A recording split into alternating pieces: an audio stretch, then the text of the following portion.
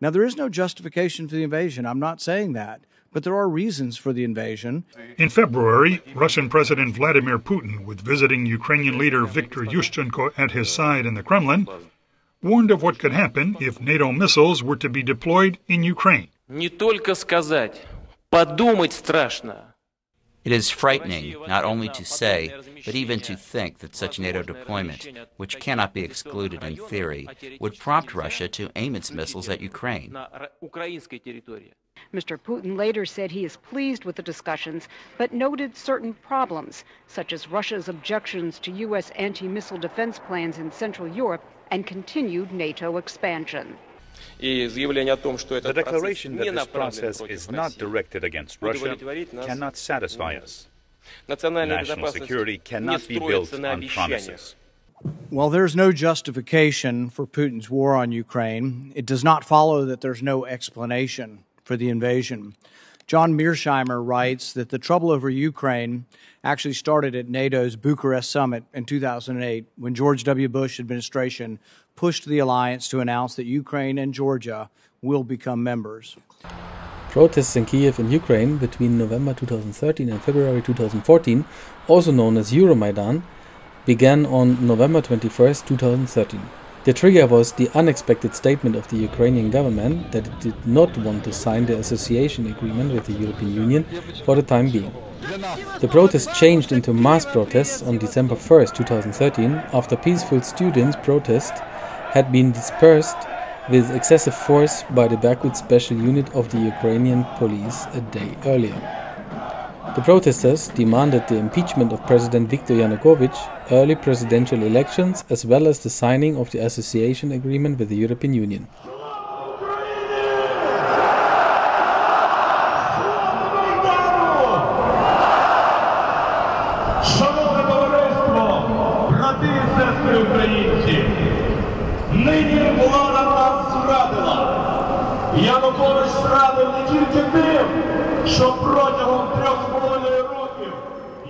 On 8 of December 2013, hundreds of thousands of people took part in the demonstration on the Maidan in Kiev. Some media reported about more than 1 million demonstrators. Despite an above-average police presence and eviction attempts, the protests continued. This is not Kiev at the end of World War II. These pictures are current. The longer the unresolved crisis in Ukraine drags on, the more radical this conflict becomes. The more the influence of radical forces is growing. They call themselves the spearhead of radical protest. Under the collective term right sector, various radical groups have found each other on the Maidan. Ultranationalists are there, activists who are dominated by pure hatred of Russians, even those who do not necessarily hail for the European Union.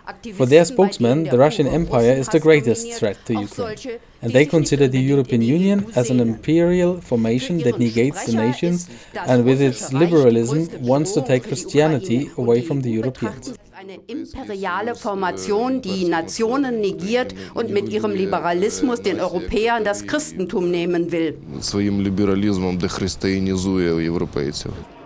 This group of demonstrators who come along in such an orderly manner comes from the Crimea, from the city of Sevastopol or from Yalta. Posters based on road signs say, "Stop Maidan." According to the polls, 45% of Ukrainians support this slogan, only 4% less than the Euromaidan demonstrators. Nur 4% weniger als hinter den Euromaidan-Demonstranten. What do you think? I think we're in play. The Klitschko piece is obviously the complicated electron here. Especially the announcement of him as Deputy Prime Minister. So I don't think Klitsch should go into the government. I don't think it's necessary. I don't think it's a good idea. I'm just thinking in terms of sort of the process moving ahead, we want to keep the moderate Democrats together. I think Yats is the guy who's got the economic experience, the governing experience. Yeah, no, I think that's right. Okay. Good. Well, do you want us to try to set up a call with him as the next step? I think you reaching out directly to him helps with the personality management among the three. Then they also talk about to involve the United Nations.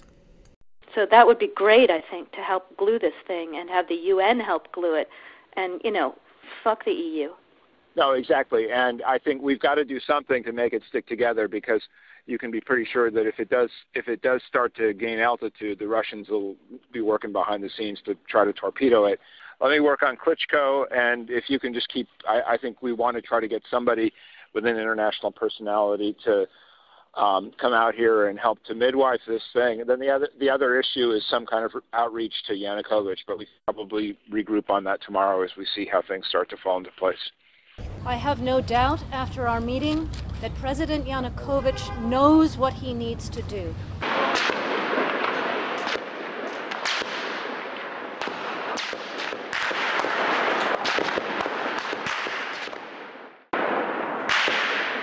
More than 50 people were killed that day. The massacre would bring down Ukraine's pro-Moscow president, prompting Russia to annex Crimea and sparking a separatist movement in the east. I have 3 people wounded, 5 people wounded. I have 1 person dead. One come after me with just a hunter gun. Hunting rifle. Hunting rifle. And I saw the guy with the Kalashnikov.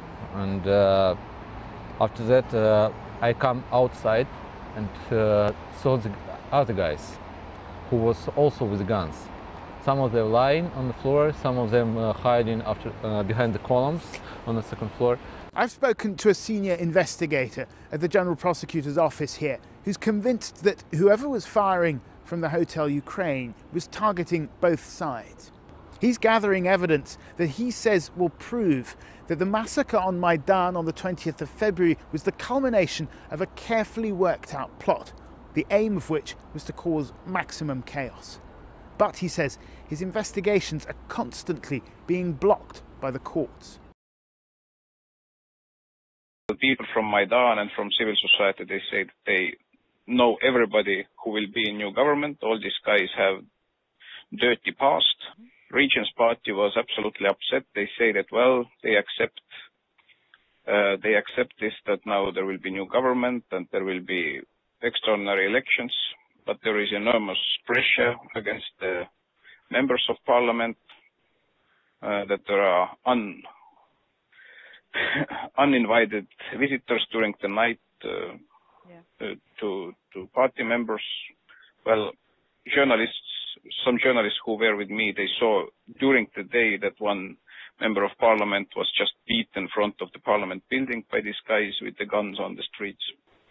I said to the Party of the Regions people, you have to go and lay flowers where the people died. You have to show that you understand what has happened here. You know, he ordered that to happen. There's quite a lot of shock, I think, in the city, a lot of sadness and shock. Well, all the evidence shows that people who were killed by snipers from both sides, among policemen and people from the streets, that they were the same snipers killing people from both sides. Well, But it is the same handwriting, the same type of bullets, and it's really disturbing that now the new coalition, that they don't want to investigate what exactly happened, so that there is now stronger and stronger understanding that behind snipers, it was not Yanukovych, but it was somebody from the new coalition. On the issue of suggested NATO membership, let me just remind you the statement or the conclusion of the Bucharest Summit of 2008. It was clearly stated that Ukraine will be NATO member. I would be happy to have this as quick as possible. They never thought that they had the German Democratic Republic. They always knew that that was Germany. They always knew that Poland was Poland. And reluctantly, they also knew that Estonia, Latvia and Lithuania weren't really Russia, although it had been part of Russia for a very long time.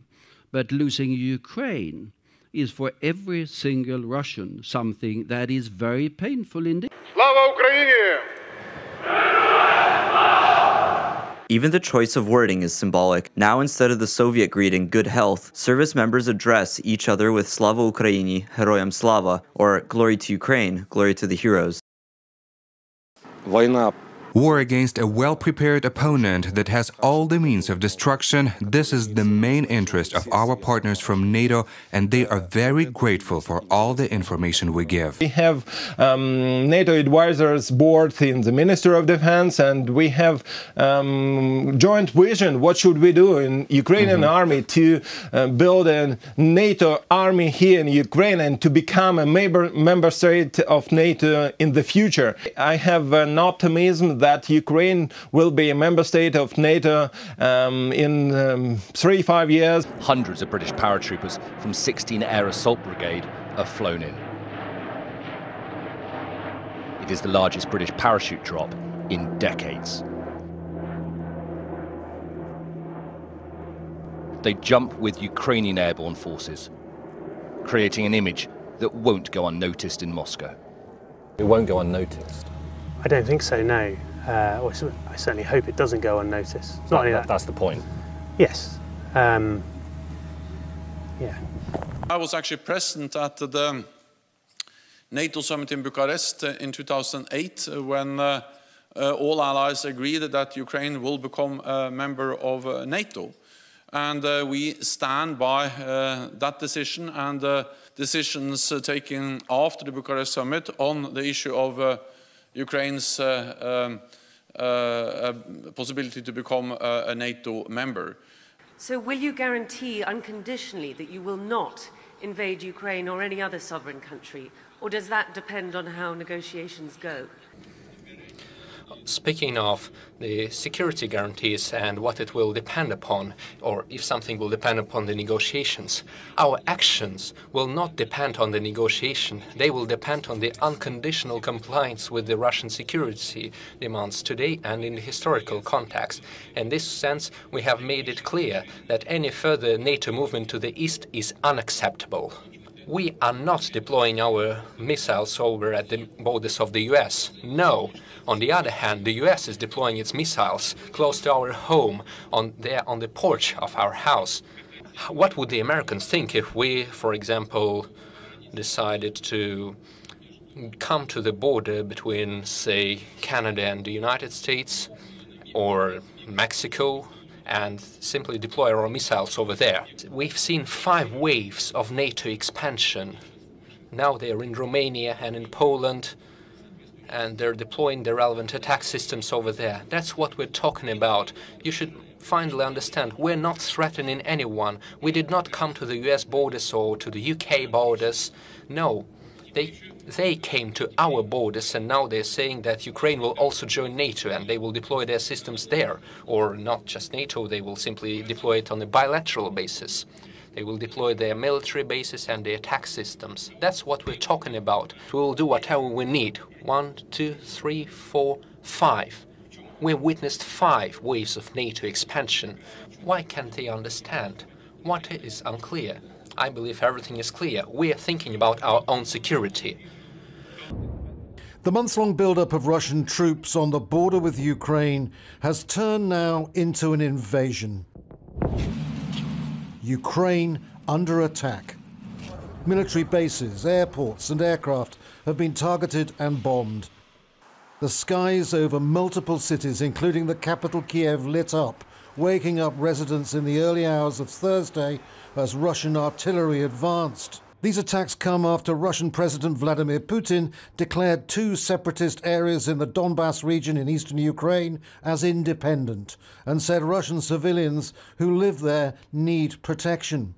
We also hear pronouncements from President Zelensky saying, well, you know what, maybe we might consider neutrality as a possibility. There could have been voices before this invasion, instead of agitating for something that we knew our adversary absolutely hated and said was a red line. The Biden administration was flowing in weapons well before the invasion. The first $1 billion that the president committed to Ukraine did include lethal assistance and training and effort that went into getting the Ukrainians ready for this kind of war over the last 8 years. The United States, Canada, Britain, other allies really helped train the Ukrainians. That wasn't an accident. That was the work of the United States and so many other allies over the last 8 years.